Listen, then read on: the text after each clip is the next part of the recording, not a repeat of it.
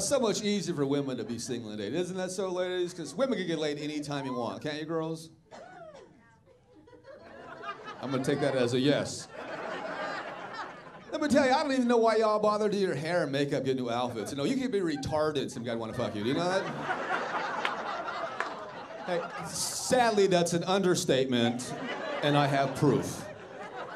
All right, this is the bottom line for me in this subject. All right, end of story, case closed. Anybody see that thing on A&E where they had these conjoined twin sisters who were joined to head? There was one really big girl over 6 foot tall, little sister was growing out of her head like a little mini-me. She wanted to be a country western singer. Lori and Dory. Did anybody see that? For real, right? And the big girl was not a virgin. Somebody had tapped the big girl, folks, all right? It just made me think, you know when women all worry because of a pimple on their nose? Oh, I can't go out now, pimple on my... You could have somebody growing out of your fucking head, all right? And still get the pudding at the end of the night.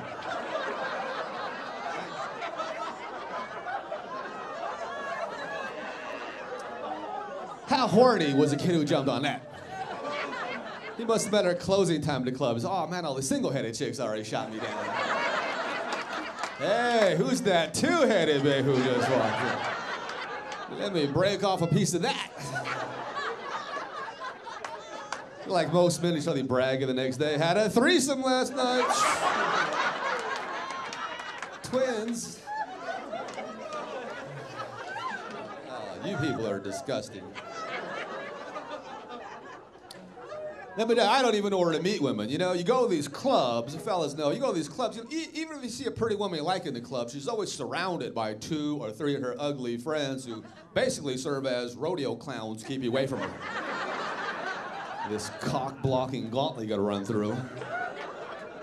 Then you got the gold diggers working the room. These are the women you talk to for like 5 minutes and they'll look at you like, how much did you say your name was?